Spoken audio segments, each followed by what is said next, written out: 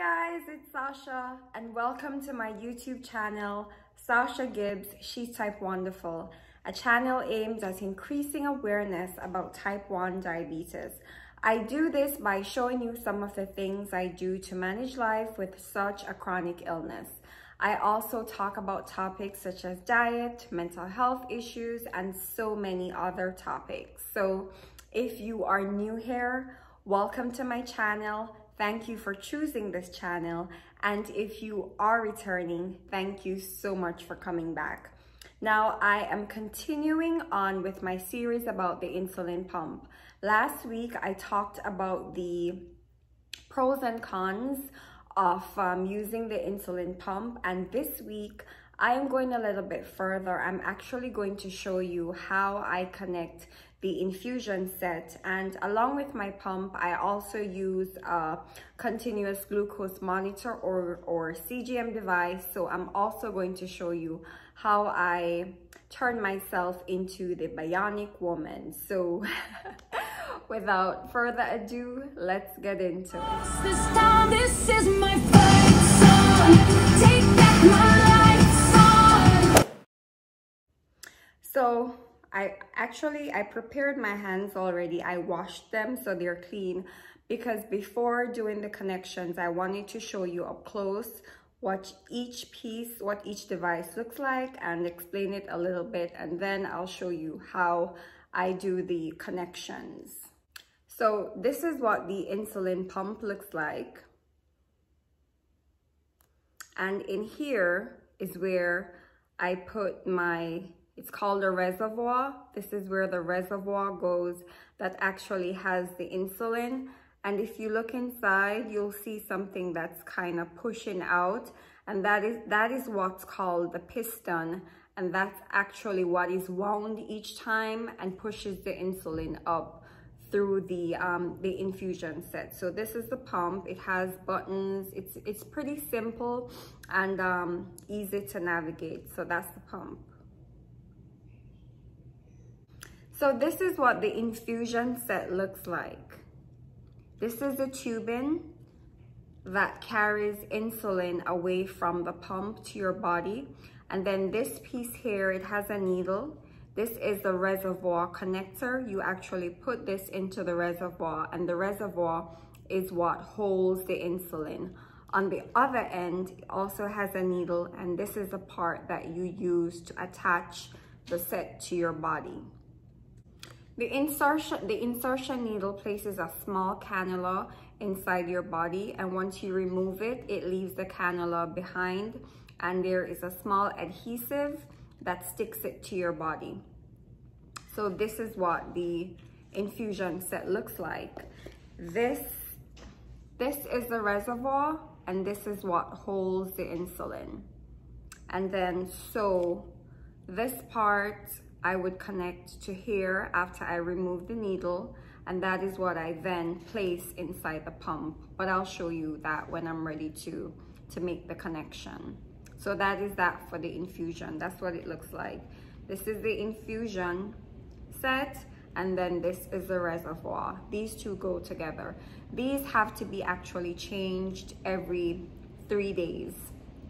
And then this is a con that I didn't mention in my previous video, is that when you have the pump, the infusion set, the reservoir, these have to be purchased. So once you start using the pump, you have to purchase these devices all the time, because this has to be replaced every 3 days.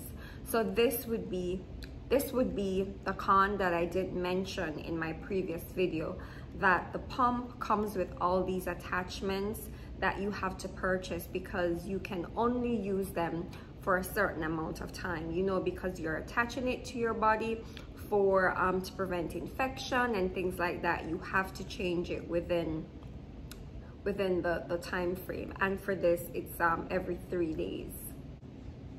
So I use a continuous glucose monitor or CGM device along with my insulin pump, and with that I can see what my blood sugar levels are. I can see if it's increasing, if it's decreasing. I can also see how fast it is doing that. So it provides a visual as to what my blood sugar levels are. It consists of, this is what the transmitter actually looks like. And then this is what the sensor looks like. And this is what I insert. And with this, I actually have to change this every 7 days. Again, goes back to what I was saying before, that these, the things that go along with the pump, you have to consistently buy them because they only last for a certain amount of time, and you have to then change it to prevent infections and to make sure that they are working properly. You have to make that change. So this is the transmitter, the CGM transmitter, and then this is the sensor that I insert every 7 days. So when you use a CGM device, you don't have to prick your finger all the time because you have the blood sugar reading is provided on your insulin pump.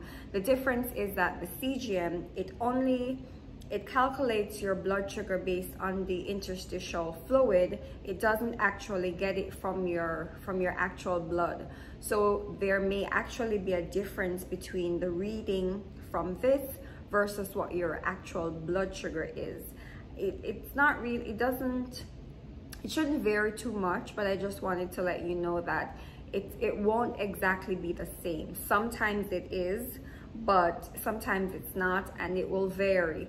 But anything that prevents you from have to consistently prick your fingers, my poor fingers, it helps.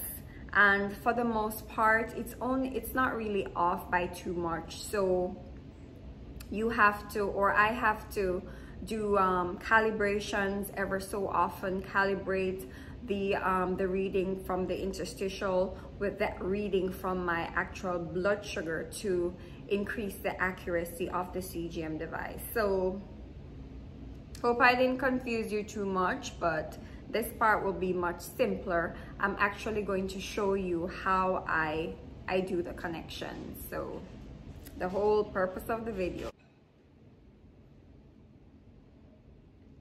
So I left the infusion one I had in because I wanted to show you guys the removal and how you remove it. You just peel it and it comes right off, just like that. The next step that I would do is to remove the infusion set from the pump, and how you do that, you just twist and it comes out. I still have a little bit of insulin left in there, but I'm already at the 4-day mark. It needs to be removed every 3 days, but I'm not always, I don't always do it every 3 days, but it should be done every 3 days, to be honest. I don't like to think I'm throwing away insulin. It just tears me up to do it because it's expensive. But I still have a little bit more, but I'm at the 4-day mark now, so I'm just gonna go ahead and change it. The insulin pump tells you exactly what to do. So I've already removed, the instructions are on here, it tells you what to do. And the next thing I have to do now is to rewind the piston. The piston acts like a syringe. Remember I was showing you that in there? That's the piston. And now I'm actually going to hit rewind. And it shows you that the piston is being rewound. So it goes back to the original position so that when you insert the new reservoir, it's at the beginning and it will able to wind and push out insulin through the cannula to, through the tubing rather, to get to your body. And it's gonna keep going until it doesn't take too long, and then it's gonna stop. And that's it, rewind complete. The next thing I would do is to fill the reservoir with insulin and then connect it to my body. Okay, so I have my insulin and I use Fiasp. And this is the reservoir. So I typically draw up about a little over 1 unit to last me for the 3 days. So I draw up a little bit over 1, and then you take the plunger, the needle is right there, and then you just push it through the top, So you push in the same amount that you want to have in the reservoir, of course. Push in, and then you pull out.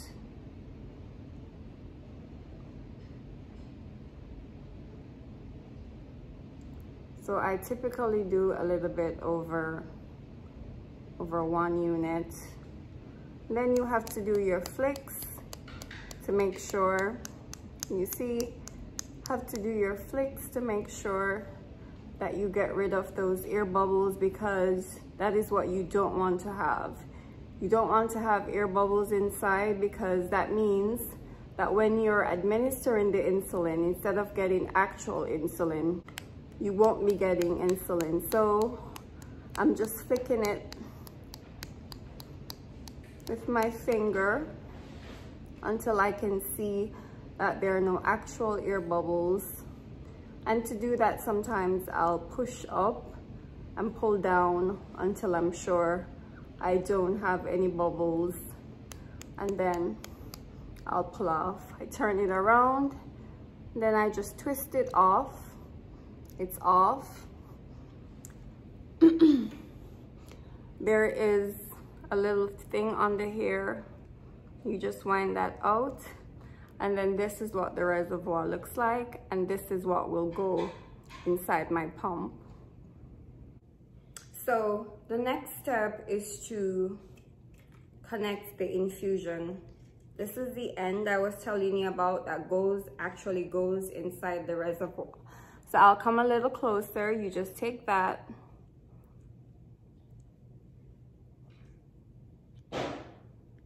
And it's usually supposed to be done on a surface, but because I'm trying to show you guys, push it down, you turn the top, and that's it. It's now connected. And remember, I was telling you the pump actually tells you everything to do. So let's see what the pump says.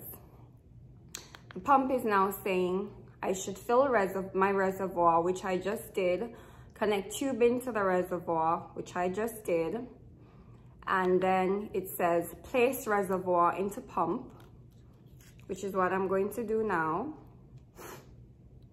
So I'll place the reservoir in, I'll turn it to lock, and then you'll see it will say next.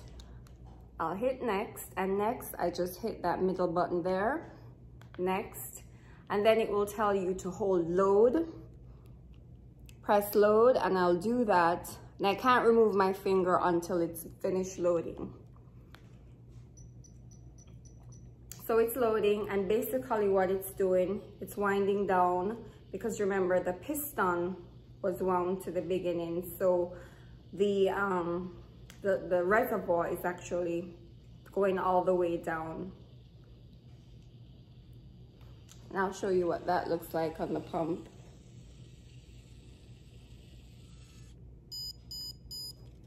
So that means that it's done. The arrow comes up, it's done. Hit next.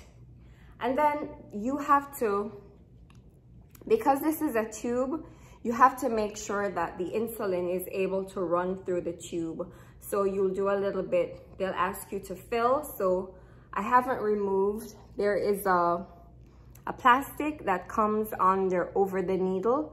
This thing that juts out is a needle, and that blue thing there, that's a lining over the needle. And I keep that on while I'm checking the lining. So what I'm gonna do is hold fill, and then I'll watch this until I see a drop of insulin, which tells me that the tubing is free and the insulin is able to run through. So that's what I'm gonna do now. So I'm just gonna keep my finger on the button so it fills with insulin, and then I'm just gonna watch there until I see that one drop. See? So that one drop means that there's nothing in this line that's going to prevent insulin from getting to my body. So I'll go over to next, and now it's gonna tell me that I should insert the infusion set in my body. How do I do that? That's the part that you're gonna see now. So I remove just shake off the excess insulin. And this is called the Mio. So the Mio is the cannula and everything in one. So I remove this, then I remove this. This covers the adhesive that sticks to your body. And I'm just gonna drop that, and I'll pick it up afterwards. And it's pretty cool because it has ridges around the edge that you can actually put the tubing in. So I'm just gonna stick it there. I'm gonna turn it around and I'm gonna free the other side. And then it has parts here that you can hold. So the part that has the ridges, I'm going to hold that part so I can pull this through.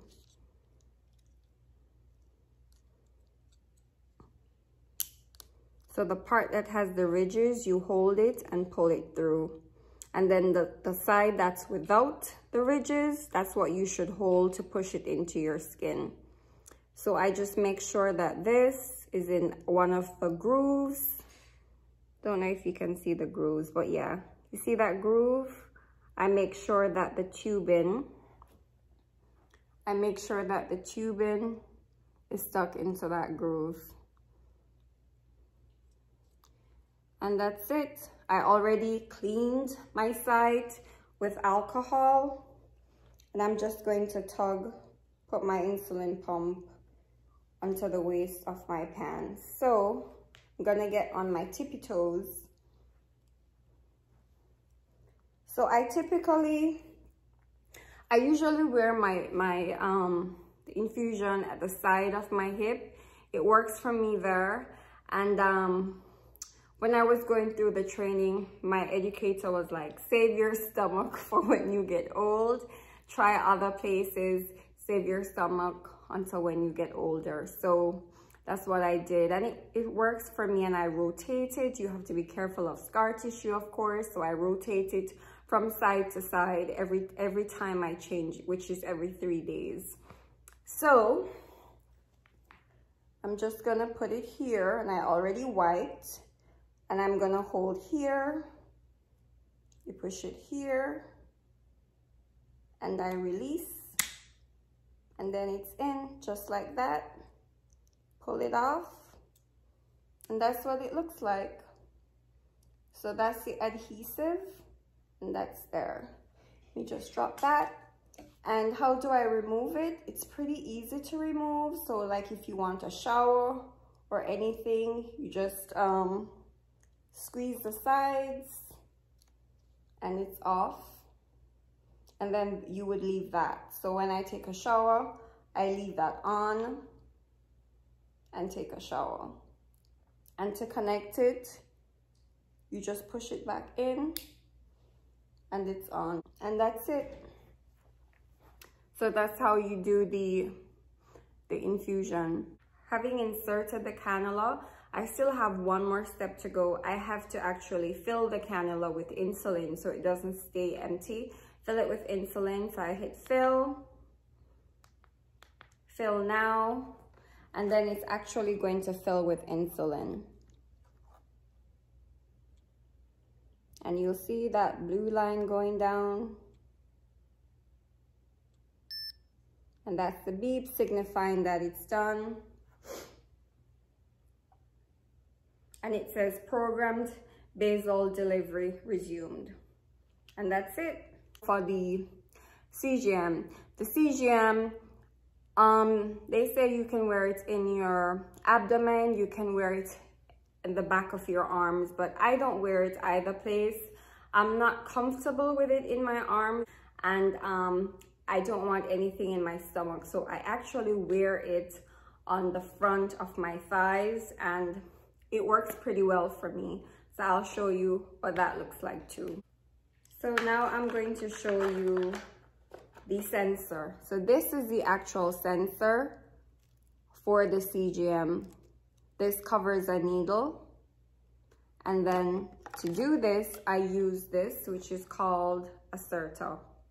I'll have to put it on a flat surface. I didn't choose the best spot to do my video today, so it has to go in here and you push it down.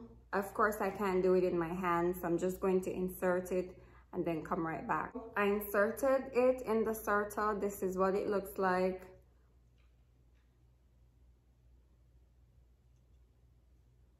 This is the circle. And then to take it off, this has to be on a flat surface. So this would be on a flat surface. Your fingers would be here and you just pull it off. Once off, this is what it looks like. The manual actually tells you to leave this in here, but I find that it's easier for me to remove it now instead of after I've inserted it into my skin. So I'm just going to remove the covering, and then that's what it is. You'll put this to your skin. So say I was gonna do it in my arm, you would put it like so. The green arrows at the side, you would squeeze that, and then it goes into your skin just like that. This is it. Put it there, you press the green, that's the placement for your finger.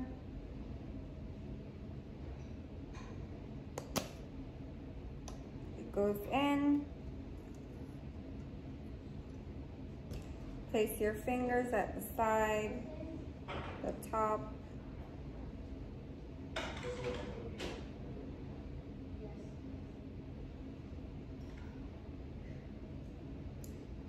You remove the needle. Out. Transmitter. You insert the transmitter.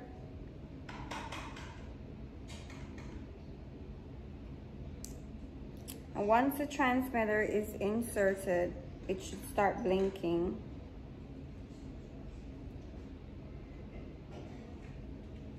I hope you can see the green light blinking. I don't know if you can, but it should show you it should be blinking.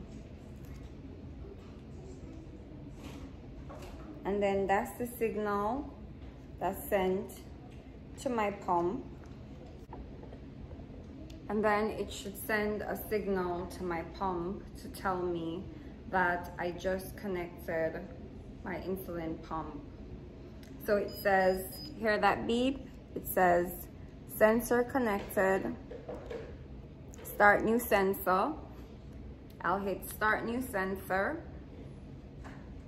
And then it will tell me that it will take about 2 hours or so to warm up. And then once it warms up, it will then tell me that I need to enter blood sugar. I'll enter my blood sugar and calibrate the system. Remember I said the interstitial fluid is where I get the reading for the CGM. So I'll use my blood sugar reading to put in there, and then it will be calibrated according to that, and then it takes it from there. So that's how I connect the infusion set. And this, I think the video, I'll probably have to redo this video. I don't think I did it too properly. I didn't plan out my location and all of that stuff. I couldn't use my kitchen because my kitchen was being used, so I had to use here.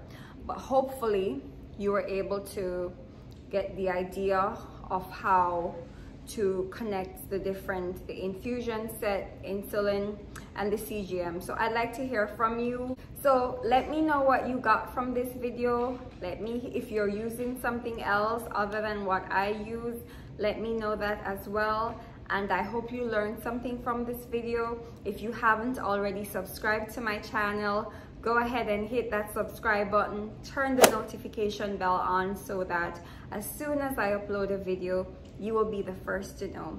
Thank you so much for tuning in, and I will see you for the next one. Bye. What doesn't kill you makes you stronger. Stand on